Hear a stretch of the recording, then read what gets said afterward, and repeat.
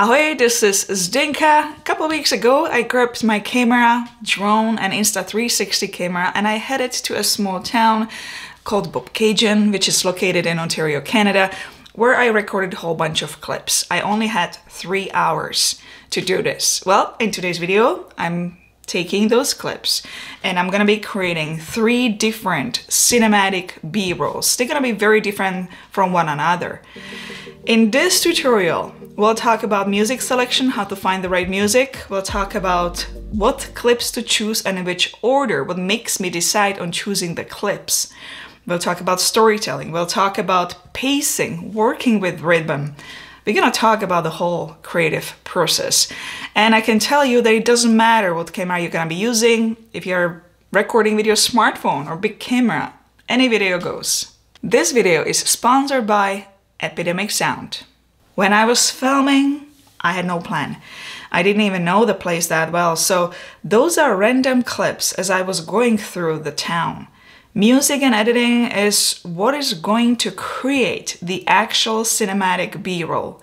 I have an extensive background in music. I studied music for many years, play different instruments, so I look at the music very specifically. I listen to melody, beats, and I analyze the music before I start the actual edit. For this tutorial or exercise, I chose 3 different styles of music. The first one is very calm, a very slow pace, sort of a classical. The second one is more of a vacation style, like a holiday. It's an upbeat and very happy. And the third one, it's geared towards younger generation. It's a future bass with a lot of different changes in rhythm and different changes in melody. Let's start with the music choice number 1. I purposely chose piano, not a violin, as it is fall, getting into cold months, plants are sort of dying. It's a calm place, it's a retirement home, it's a vacation place, but now taking a break from the very busy season. For those wondering how I found the music, so if I'm looking at the Epidemic Sound homepage, I went to themes, and then under themes, I went to cinematic, and under cinematic, I chose fantasy. The fantasy section has a lot of beautiful cinematic music to choose from. You don't have to necessarily enter here, you can click on the music you like and then hit similar and just keep going looking for more music. But I settled in this section on this particular song. The final cinematic B-roll with this type of music would be suitable for playing it somewhere, even in a restaurant or somewhere over a fireplace where you can be sipping a glass of wine. Video which doesn't need a complex transition. This is a super beginners friendly and straightforward. Super easy, but can be a bit time consuming because this process you can't rush. You have to be very careful in what order and what clips you are going to choose. If this is done well, it can have a very big impact. Every time I'm thinking about the music and the clips, I'm thinking that the video is just extension to the music. The video is just another instrument to the music. That's how I think when I'm editing the B-roll. This music is very calm and it has breathing moments. So there's a melody and then breathing moment, melody and then pause, melody and then pause. So it's calling for some very scenic shots where you can divide those shots either with a fade transition or somehow pause the video with a transition. For this type of music, you want to choose very scenic shots which are not repeating, so your viewer is not getting bored, so your viewer has time to absorb and enjoy each view. This is definitely not suitable for Insta360, very fast-paced hyperlapse. By the way, all the clips will be slowed down to 40% as everything I was filming was filmed in 60 frames per second. I think now would be the proper time to thank Epidemic Sound for sponsoring today's video. Epidemic Sound gives you access to massive library. They own 100% of the music, so you don't have to worry that you receive a copyright strike or takedown. And yes, you can use it on monetized channels as well. You can use it on YouTube, Facebook, Instagram, Twitch. The whole list is on their website. You can choose between personal and commercial plans. I've been with Epidemic Sound for a number of years and they always bring a fresh music. Epidemic Sound has an exclusive Black Friday offer valid from November 26th, which is today, to December 2nd. Simply enter the code Zdenka90 to receive 90 days free access to Epidemic Sound. Link can be found below the video in a video description. Any music you will use during the trial will remain safe and protected. Even if you cancel your subscription after 90 days, free access is over. First 4 clips will be very simple, just introduction shots, because the music is kind of the same, the melody is the same.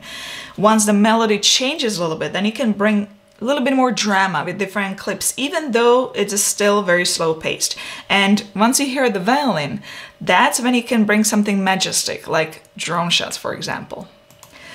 The first clip is perfectly synchronized with the music. Noticed the notes hitting as the branches are going through.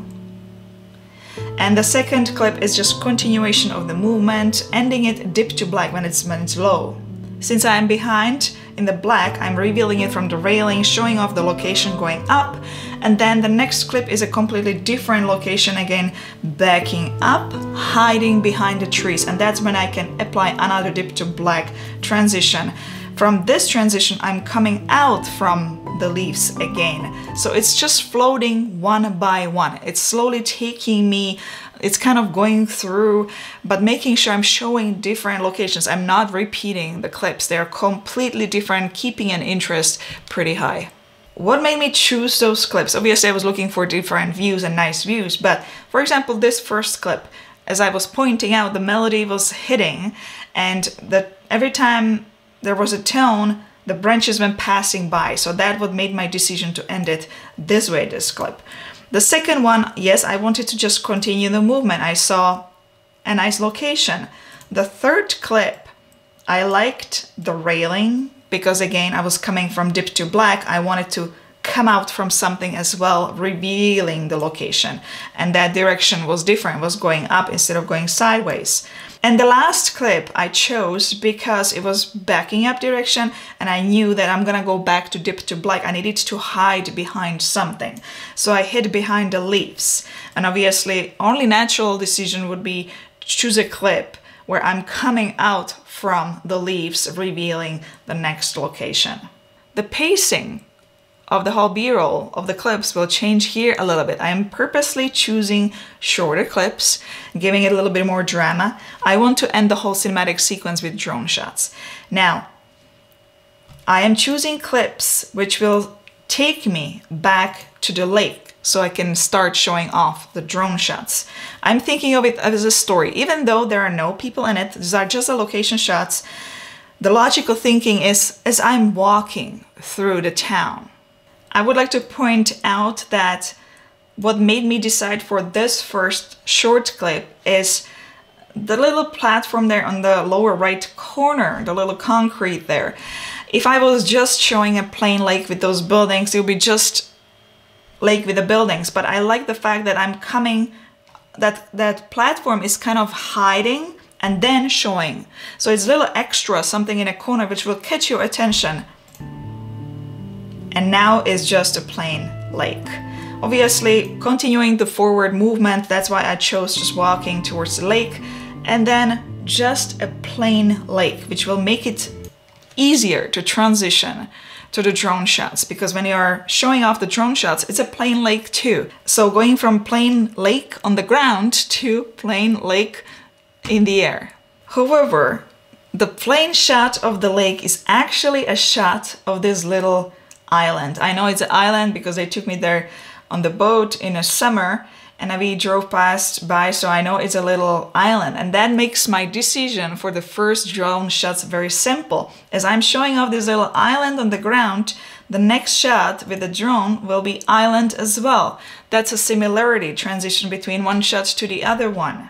Even though it's an island in different locations, those are two different islands, still the brain doesn't have to think so hard. It's not a completely different structure of a place, completely different view. It's somewhat going from one to the other, transitioning from the ground to the air. The drone shots I chose, again, are very different locations. I made sure that those are the nicest views I have from the day.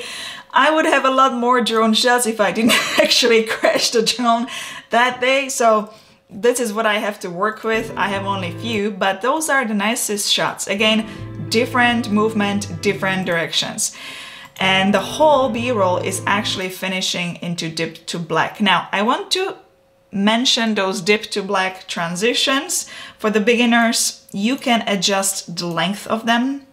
The first one is kind of shorter because I wanted to make sure that's actually working with the music. The second one is a bit longer because I felt that it's more suitable to the music and I don't want such a hard transition from one tree to the other one. So I made that transition dip to black a lot longer. You just do that by pulling and dragging it inside and outside like this. This is how you make it bigger. This is how you make it smaller.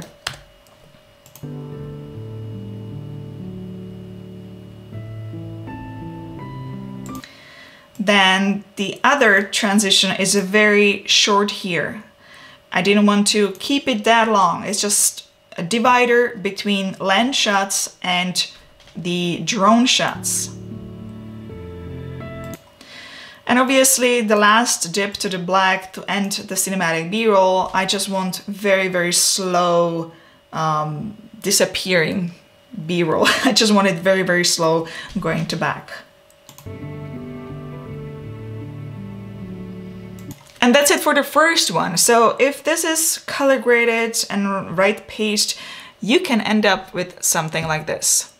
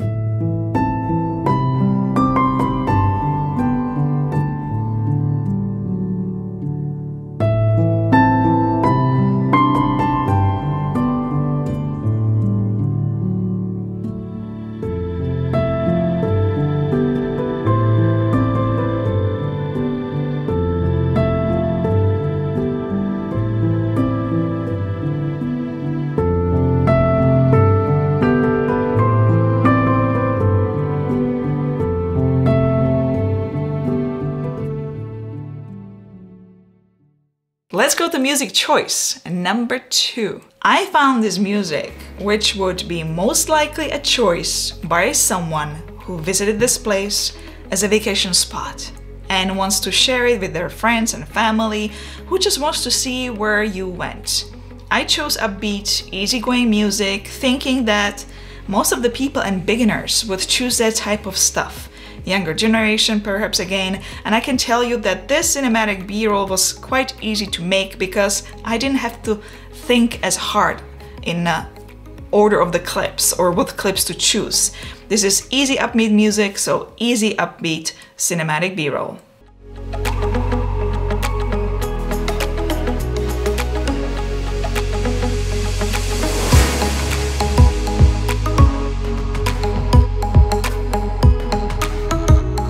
What made me choose this type of song is the fact that you can hear the water drops, the water drop.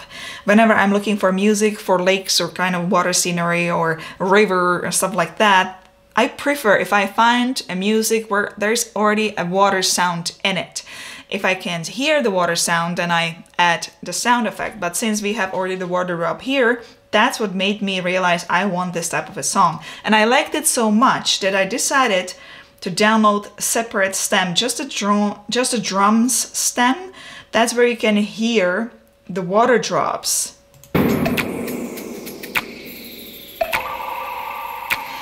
And that part of the stem I'm just using at the beginning of the cinematic B-roll, and right after I'm adding the whole song. First part of the B-roll is actually on the beats of the drums before I'm playing the actual song. The second clip is continuation in the same kind of a direction. Third clip, again, continuation movement, going kind of sideways and forward. showing off this river. And then the fourth clip is lake again, going sideways, hiding behind the branches and the leaves as it is going again to dip to black transition. This one is a little bit longer. Now I'm adding the melody, I'm adding the actual song right after the beats. So the next clip is a big pushback and big reveal. Now, because it's such a dramatic pushback reveal, and when I was filming it and slowed it down 40%, it was quite slow. So I decided to speed up this first part to match it to the sound and then slow down, ease it up. And I used this speed ramp transition. So at the beginning it was sped up 139% and then it went really slow pace. This is how it's gonna look like. So I'm gonna play from the dip to black. And now it's slowing down.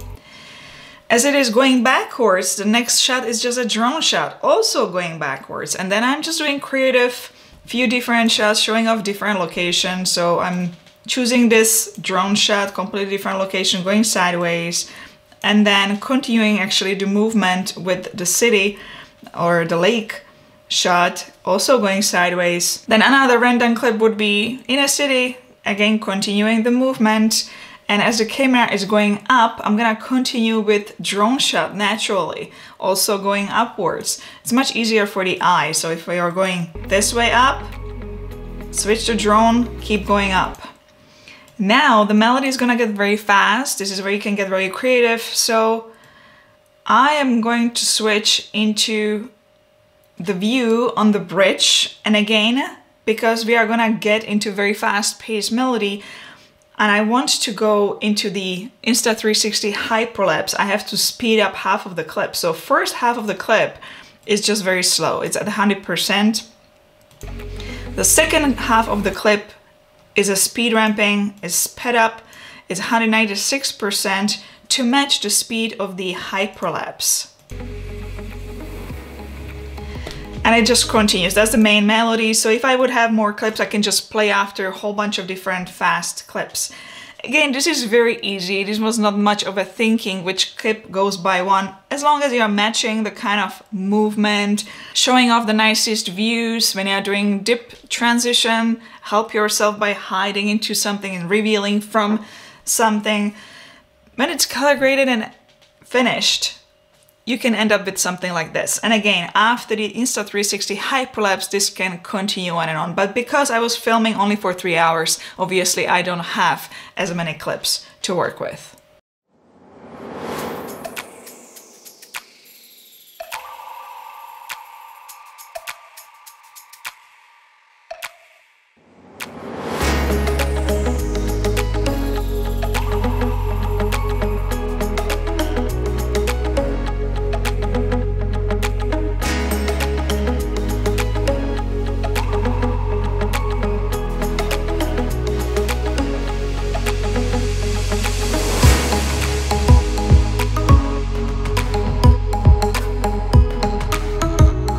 Moving on to the music choice number 3. Third choice of music, again, would be the future bass category, something the younger generation would prepare most likely. Starts with the piano, which is very calm. Then the melody starts and beats, which strongly reminds me propellers of the drone. So perfect spot to introduce some drone shots. And then big change and just a variable beats and melody, which gives you tons of options for editing. I'll keep it beginner friendly again, very easy editing, not too much complex.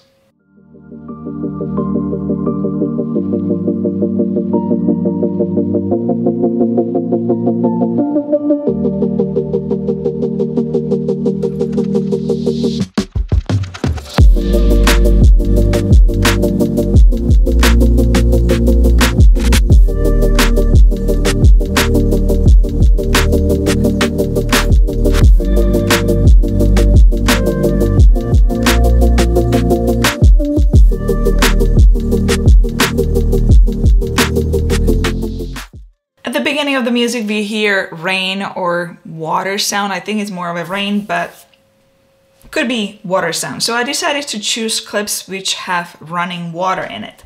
and it's such a slow pace, so it's just going slow and nicely dipped to the black. The first clip is slowed down 40%.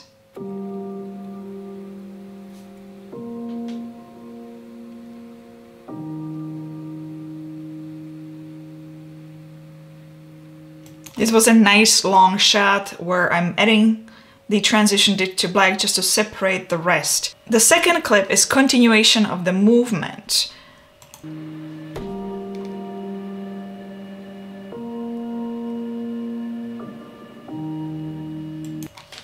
And I didn't speed it as much, I left it the speed only at 80% because I don't want to transitions from the very, very slow to very, very fast, way too fast. So I did 60% first, now I'm doing 80%, and then it's gonna be real speed. Now the second and third clips are still showing off the little town. Now the next clips would be the drone shots. What made me choose the first drone shot is the movement of the car here on the road. Just adding something as not just a plain drone shot showing off the location. I actually liked the movement of the car, and then brought it a little bit closer. On this clip, it's where the movement of the propellers is quite pronounced. So here it's nicely coming close to the island. And I'm just continuing with few different drone shots, very different shots one from the other to keep the viewer interested.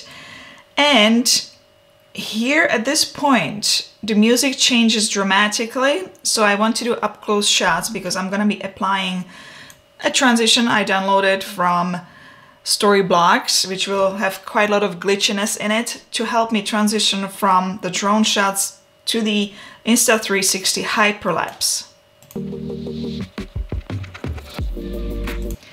And that's where the hyperlapse begins. A lot of movement because it's a main melody, some railings going sideways to keep the movement going, more of a hyperlapse with Insta360.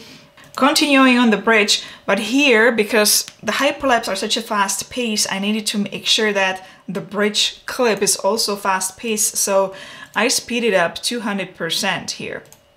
Now when I play it, it just keeps going fast. And to get out from such a fast-paced movement, on the last clip I was using speed ramp transition again. The beginning of the clip was speed ups, I think I speeded it up all the way to 181%. And then I slowed it down to 31% actually. I just use a speed ramping for that, and I don't use really any rules for this. I just speed it up or slow it down so it works with the music. And there you go, and now it slows down. And then I'm gonna dip it to the black, so that will be the end. And once you apply that glitch transition I was talking about from Storyblocks and apply color grading, you can end up with something like this.